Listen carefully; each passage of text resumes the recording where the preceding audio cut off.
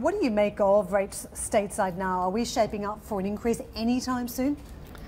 I still think that a good placeholder would be June and December, but the risks are skewed to the downside. I think that it's quite clear from Janet Yellen's speech to the Economic Club of New York that she is data dependent, but she recognizes asymmetries in monetary policy and feels that while they could respond very easily to upside surprises, they have very limited ammunition to downside surprises. Is Janet Yellen data dependent? Because investors are somewhat confused about what her focus is now. Is there some rationale behind market dependency, whether there's some weakness in the yuan that causes global flows to cause ructions, or is the data actually unwinding stateside because some market participants have been concerned about some softness in growth figures? So what exactly is her focus at this point?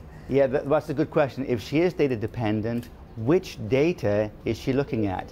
Because if she looks at the market, if she looks at the GDP and the manufacturing sector and the mining sector, she'll probably stop. If she looks at the labor market, the unemployment rate, the job creation, she'll probably keep going. So that is a good question.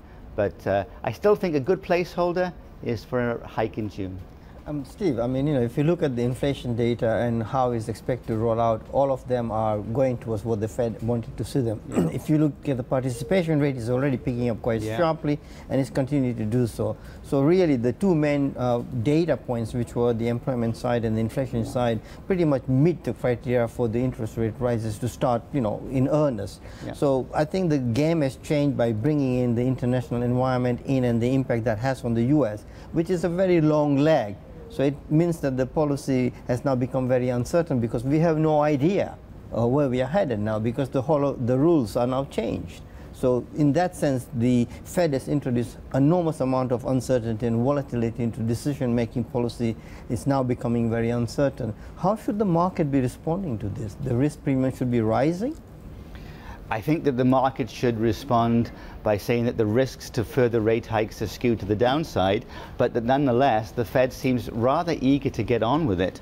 There's, I think, an idea at the Fed that interest rates this low, when the unemployment rate is at 5% and economic growth is probably, hovering around 2%, is probably inappropriate.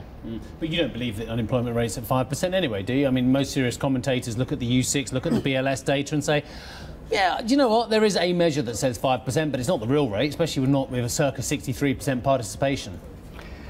But is it going to be any different from the unemployment rate as we saw it 5, 6, 7 years ago? In other words, is it more wrong now than it was then, and they were responding to it then? So the U3 measure is far from perfect, and I agree that the participation rate has diminished. Part of that is demographic, and part of it seems to be for reasons we don't fully understand.